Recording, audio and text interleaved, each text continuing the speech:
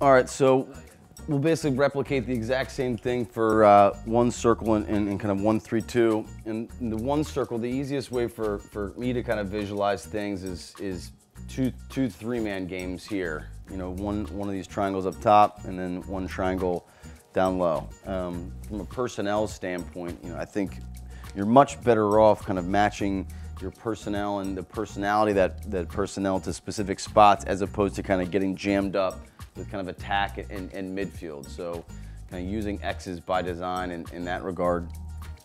In terms of kind of where we can initiate from within this, you know, you really can, from any of these top 3 spots, and then as well as X. And so if we're kind of going from this high wing, right, we're just getting a kind of a simple cut through the adjacent. He's rotating over, he's going backside, and then behind.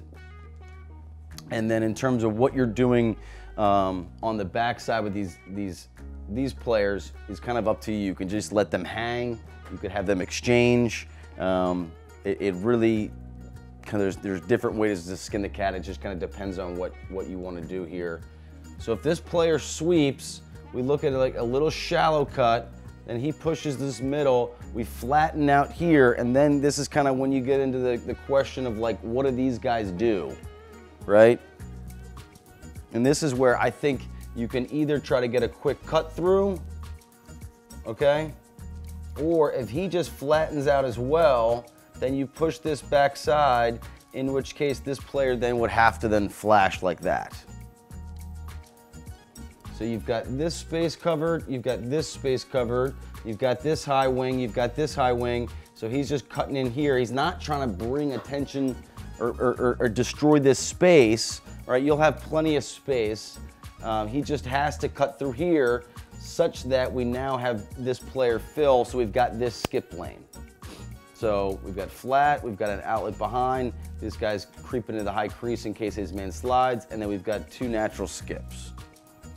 It would obviously be the exact same thing if we went from the other side. If we go from this top middle, the key here is the other 2 high wings need to pinch such that he can go either way.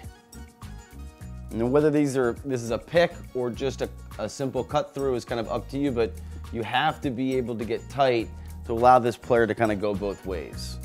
So the 1-3-2 or the one circle ends up into a 2-3-1, which is basically just the exact same thing, just mirrored. The way that I kind of look at things from a philosophical standpoint on offense is how do you combine kind of open sets with crease-based sets, and then how much transformation can you go from one formation to the next